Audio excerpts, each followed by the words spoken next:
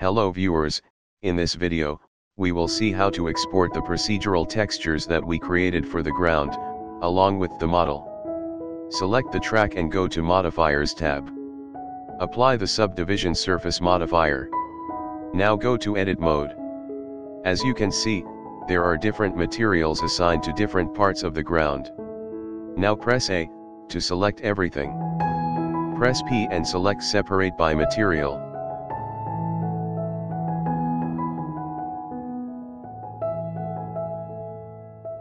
Now go back to Object mode and let's select Plane 10.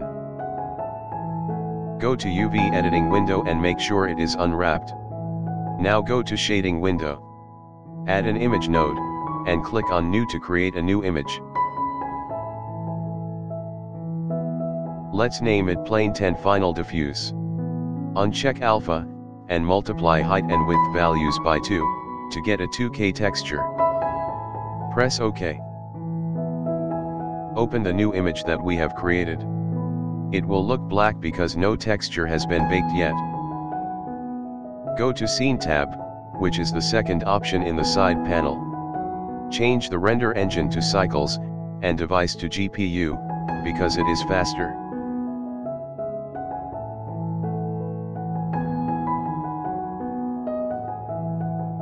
Now under the bake settings, set the bake type to diffuse.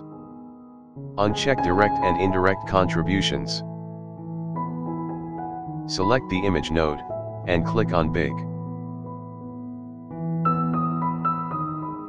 As you can see on the left, the procedural texture has been baked into one image, which can be saved.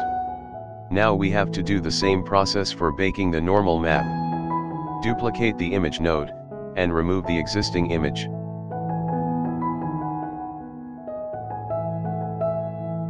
Create a new 2K texture.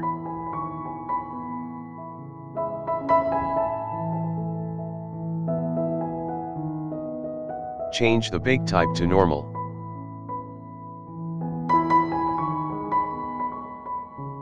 In the left panel, open the new image created. Now click on Bake, while keeping the normal map node selected. As you can see on the left, the normal map has got baked. Now add a principled BSDF shader.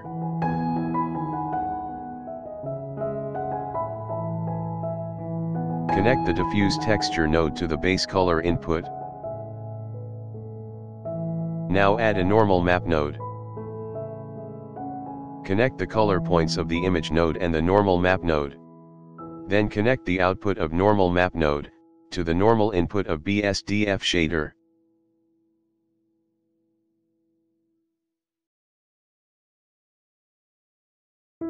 Now connect the BSDF shader to the surface socket of material output shader.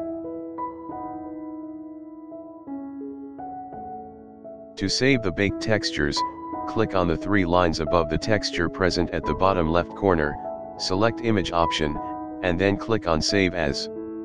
Save the texture wherever you want. Now open the diffuse texture, and follow the same process to save all your baked textures. Similarly, bake textures for other grass planes enclosed by the racetrack. Unfortunately, it's not possible to bake high-quality textures of big objects. So instead of having a procedural texture, I have applied a single texture to the ground surrounding the racetrack. The car won't be going there as the track will be surrounded by the barrier. So it's no use applying a complex texture there.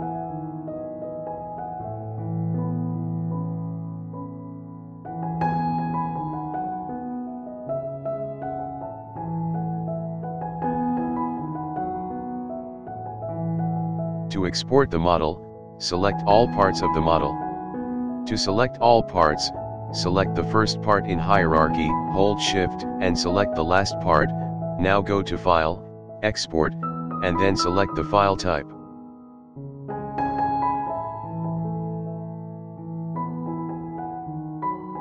In the export options at the right side, enable selected objects, and select Mesh from Object Types. Give your file a name and click on Export. I wish all my viewers a happy new year. Big thanks to everyone who has subscribed to my channel. In the next video, we will spread some trees using geometry nodes. Thanks for watching.